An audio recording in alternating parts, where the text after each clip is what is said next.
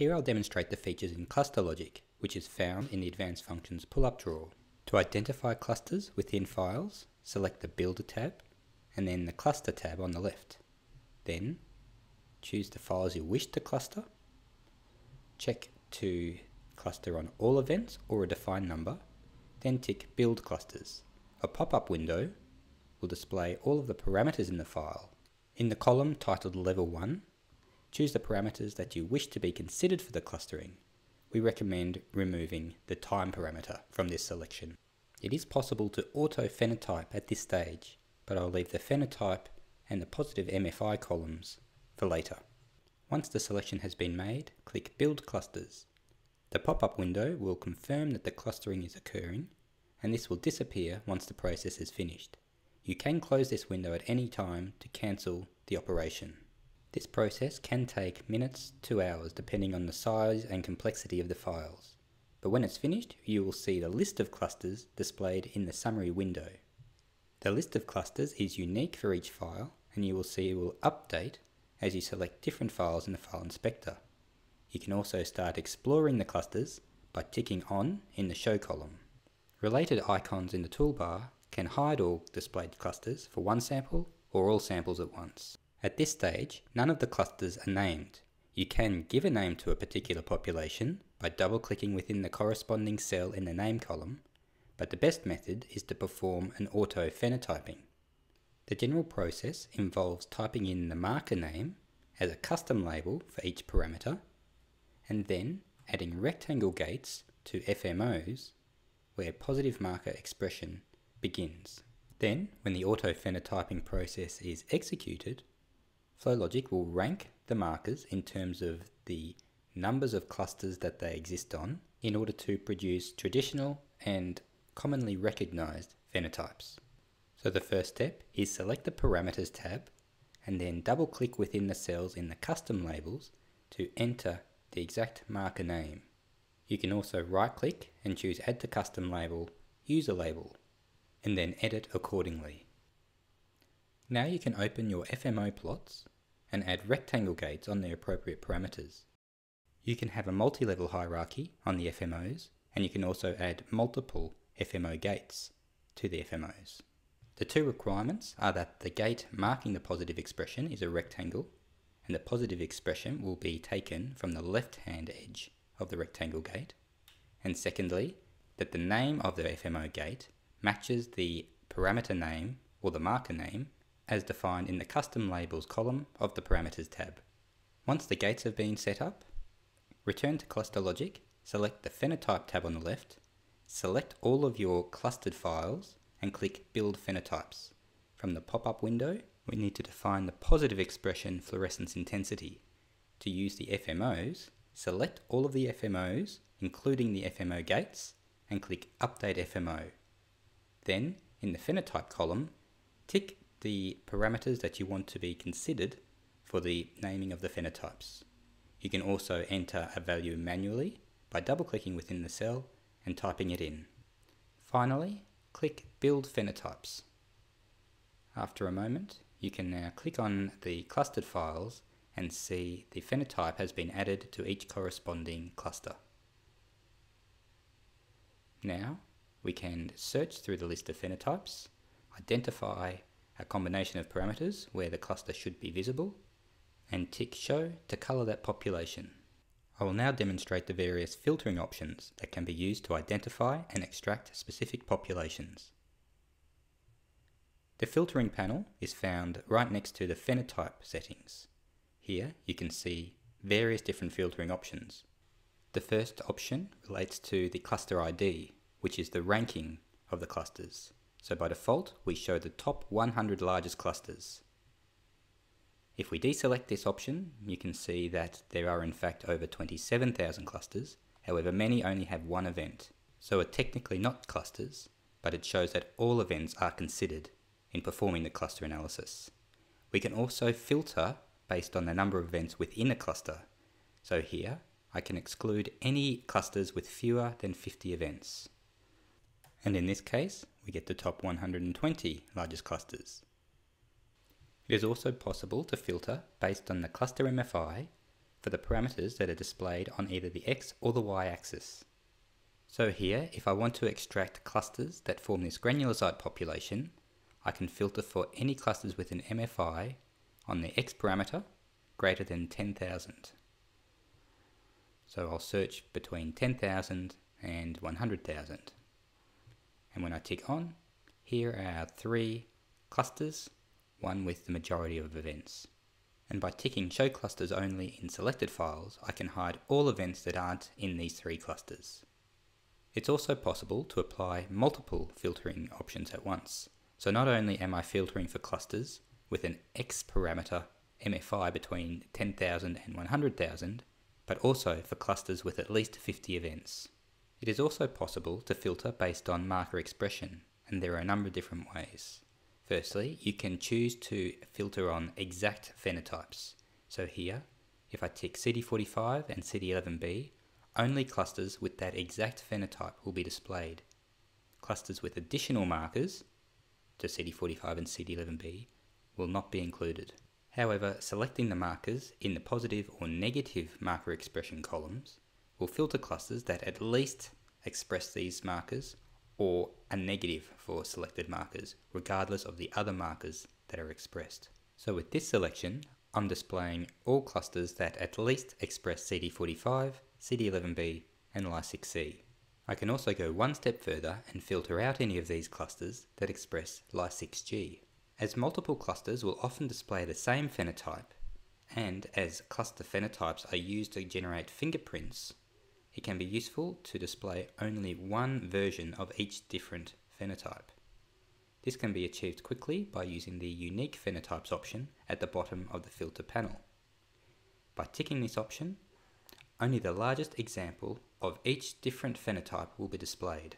From here, it's very easy to generate fingerprints for each different phenotype, and then these fingerprints can be used to search for similar clusters from all files in the list.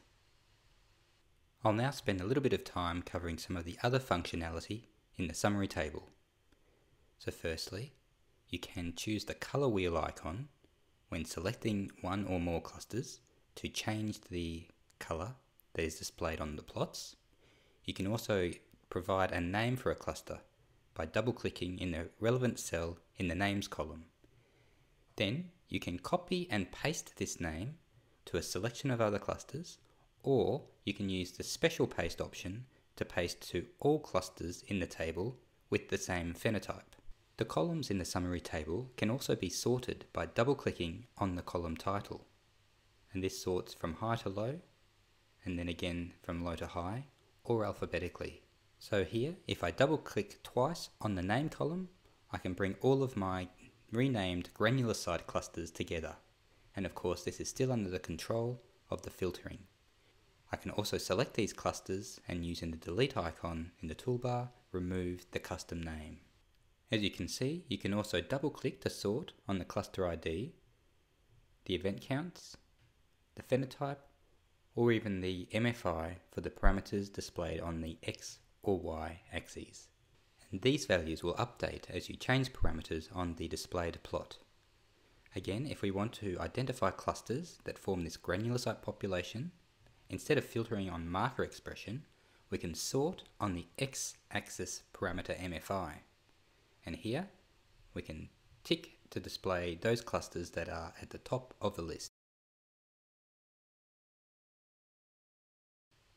If you do wish to see the MFI for all parameters, then you can scroll to the right of the summary table. Now I'd like to demonstrate how to extract clusters and build them in the file inspector. To do this, highlight one or multiple clusters and use the icons in the toolbar. There are two options here.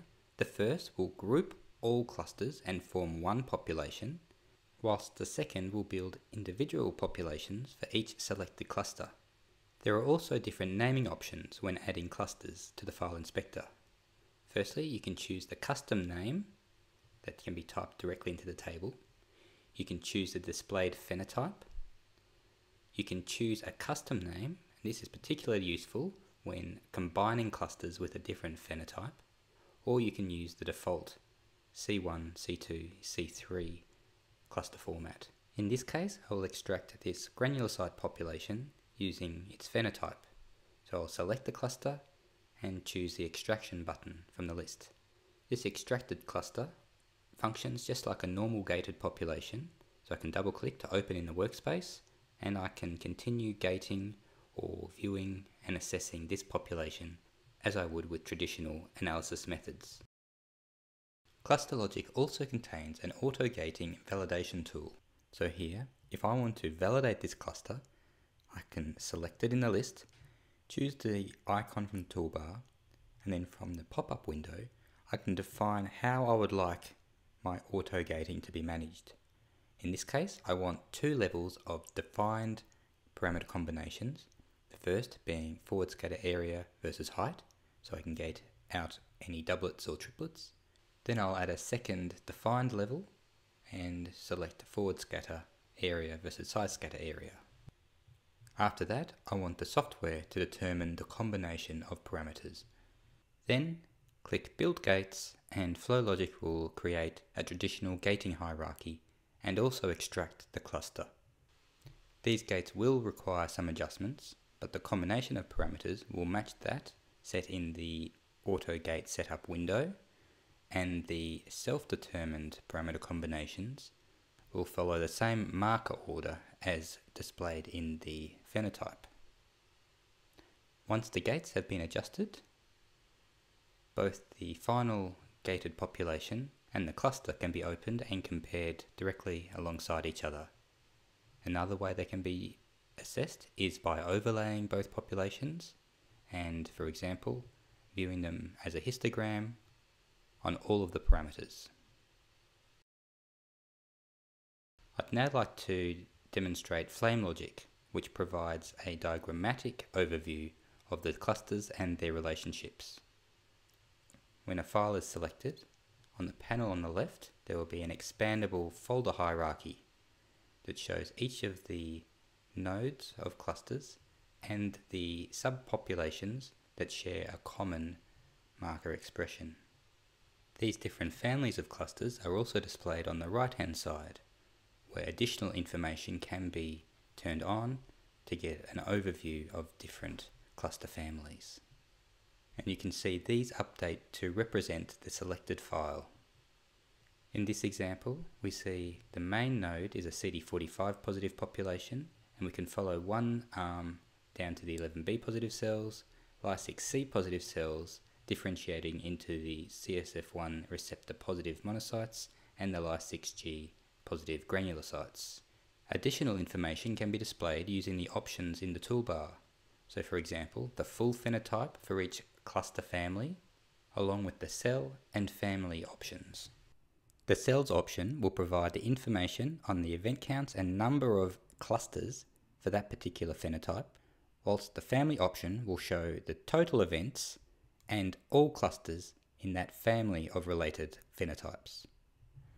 This information can also be accessed after expanding the folder structure on the left, and this also acts as a filter. So if you click on any of the populations, you can see the diagram on the right is refined to reflect the selection on the left.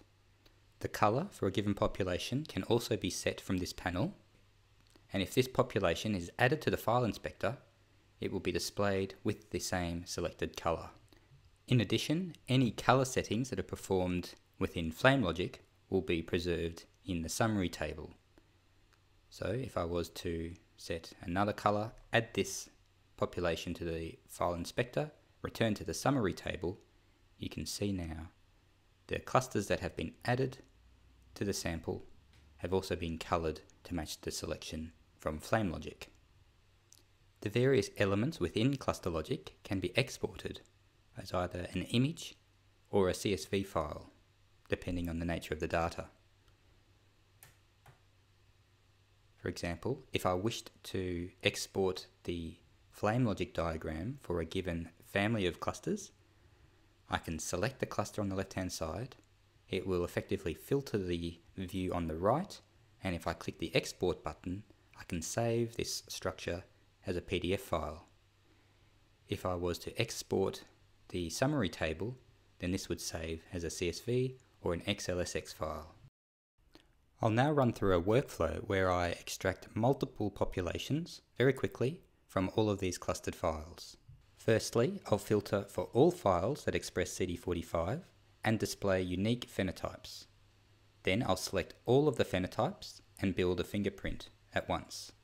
I can view these fingerprints within the fingerprint window, and all of these fingerprints contain a phenotype and a fluorescence value for each parameter. To use these fingerprints to search and match similar clusters from all files, I will select the phenotypes from the table, highlight all of my files, choose matching of phenotype in this case, and click the match button. It's also possible to use a phenotype to search for clusters with a similar mean fluorescence value in a given selection of parameters. These options are displayed to the panel on the left. All of the matched clusters are now displayed within the Match tab. And once again, we have a range of filtering options. This is what will allow us to quickly identify and extract specific populations of cells. To begin, I want to extract all CD45 positive cells as a single population. So I'll filter for CD45 positive cells, tick the custom naming option, type in CD45 positive, and select the group and build icon from the toolbar. And you can see one by one the CD45 population is added to the relevant sample in the file inspector. In order to extract a monocyte population, I'll further filter to display clusters that express CD11B and Ly6C, but are also negative for Ly6G and MHC class 2. I will rename the custom population to monocytes and click the group and build icon. And again, you can see the monocyte population is now extracted and added to the file inspector. I'll extract one more population by altering my filtering in order to identify a granulocyte population. Once again, I'll change the custom name, select all of the identified clusters, and click the group and build option. So as you can see, it is very quick and easy to identify any subpopulation of cells and add it to the file inspector. Once these have been added to the samples, if you open a plot and then open the side drawer, you can see the clusters exist just like a gated population would. This means that a color can be assigned to each population, and then this color will follow the population no matter what combination of parameters are displayed. And as mentioned before, gating can be performed on these extracted clusters, and then, as I'll demonstrate next, we can continue to analyze the statistics by building graphs in FlowLogic.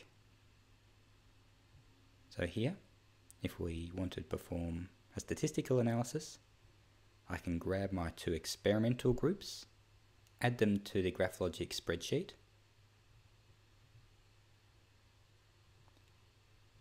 I'll rename this data table as granulocytes, select all of the linked data cells, and from the drop-down list select the granulocytes and choose a statistic, in this case the event count. I can build graphs, perform statistical tests, and also add these elements to a report. The final point I'd like to make is that clustering doesn't have to be performed on the full data set. It can be performed on gated populations. However, the resulting clusters will differ slightly as a different number of events are being assessed. An alternative to clustering on gated populations is to use the Boolean function. For example, if you gate to identify viable cells, you could use an AND function to identify cells that exist within a cluster that are also viable. In many cases, these will be the same, but it is another option. I hope this video has provided enough information to begin your cluster analysis, but if you have further questions, please don't hesitate to contact us.